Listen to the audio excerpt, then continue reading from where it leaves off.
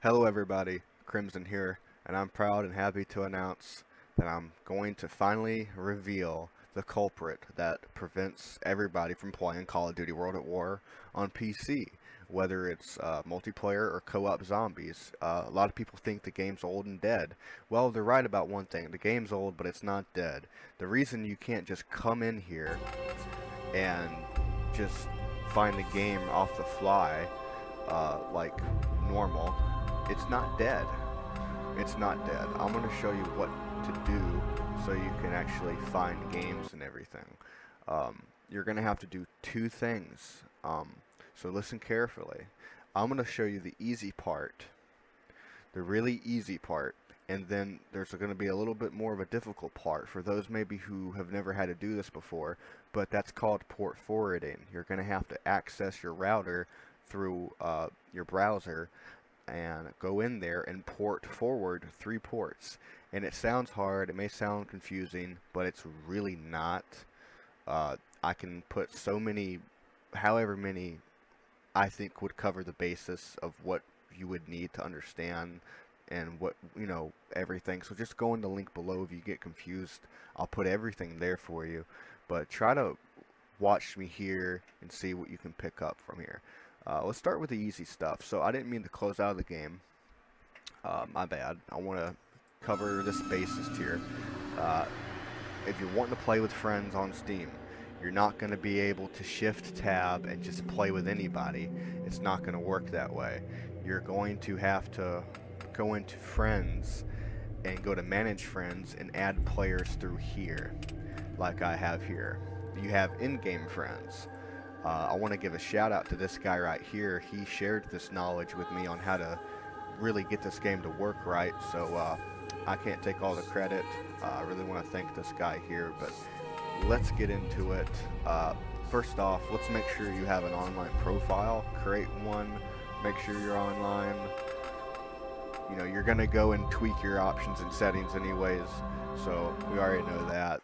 Now, what we need to do to get this thing to work, I'm going to cut to the chase here. You just need to go to your start menu, and the quickest way I get to it is just type in firewall. This works with Windows 7 and 10 and everything. It's all the same software, all the same code. Go into Windows Defender firewall with advanced security. That's what you need to go to. So here we are. Now you're wanting to go to outbound rules. So why this, you're wondering? Well, you probably don't care, you just want it to work. But Windows Firewall is preventing a lot of crap in the game from actually accessing servers and the internet. So it's doing this accidentally, thinking it's doing a good job, but it's not. So we're going to do something about that. Go to create new rule. So here we're going to enter the ports in the computer in Windows. Then later we're going to have to do that in the router for everything to take and work. So this is the easy part. You want to click on port and go to next. We're going to leave it at TCP, and we're going to type in the first port here, and I have it already right here in TXT. This would be the first port. There we go. So this would be the first port. I'm getting confused here. I got 2 tabs going on here. Alright, we want to paste in here. That's the first port. Then we click next.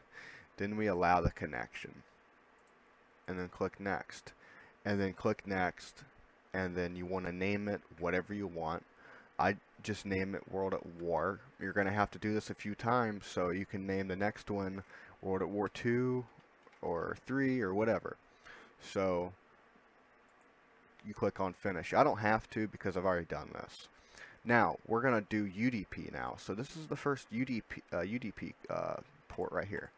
You want to come in here to outbound rules, new rule.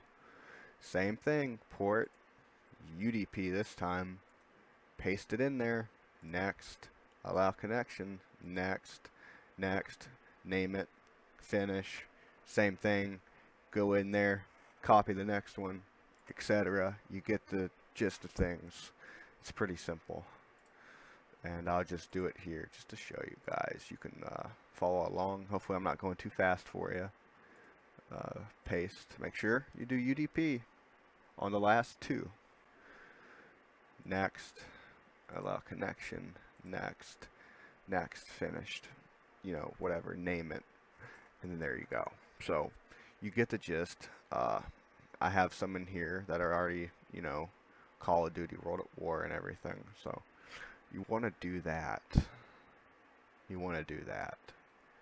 So now that we did that, you're done. That's all you got to do. You're done on the computer side. You're done fooling with Windows settings. That's all.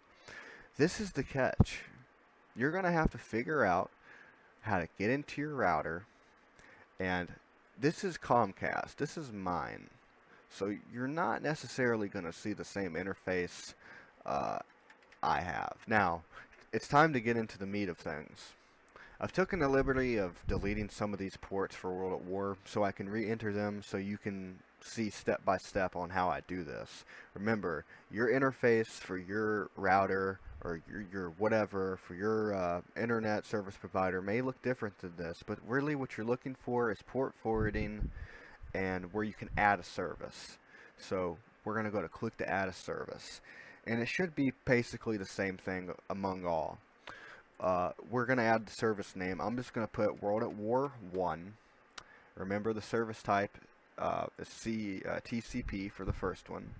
Now, you're going to have to enter your IPv4 address, and you're probably wondering, how would I do that? If you don't know how, I'm going to show you. If you do, just keep skipping through here. But for those who don't know, just come in here to your command prompt, or type command prompt, search, whatever, and type in ipconfig / all. There we go, for all of them. So mine would be 10.0.0.1 or .10. Now the first port would be 289.60, and then 289.6.1. You don't have. You can put 0 or you can put the next number above it. It doesn't really matter. That's just the way I do it. It worked for me. I'm doing everything exactly the way I was told. I want to give credit to somebody at the end of this video for showing me this. That's the first one. That's the first port. Now time to add the second, and I'm going to kind of speed through here, but just remember the first one's TCP, the rest are UDP, and you pretty much get the gist of things. War 2, and we're going to go ahead and we can fast forward a little bit.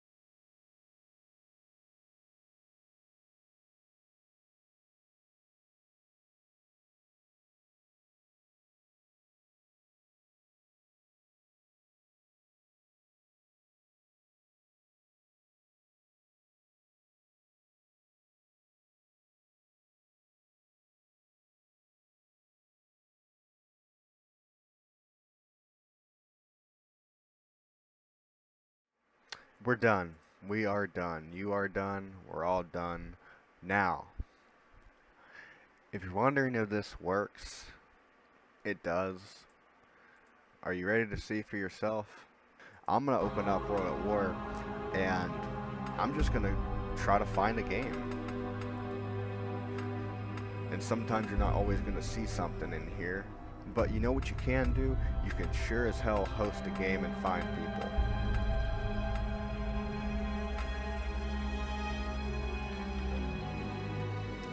What this really does on these, alright, what this really does is make it to where you can actually host where people can see you. Hello, how are you? Now, as you can see, this works.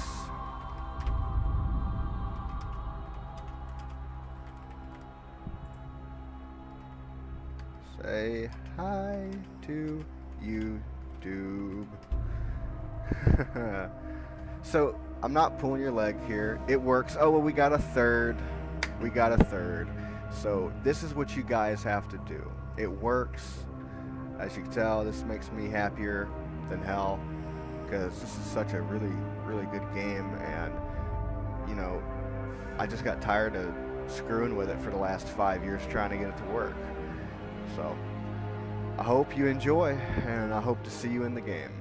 This is Crimson signing off.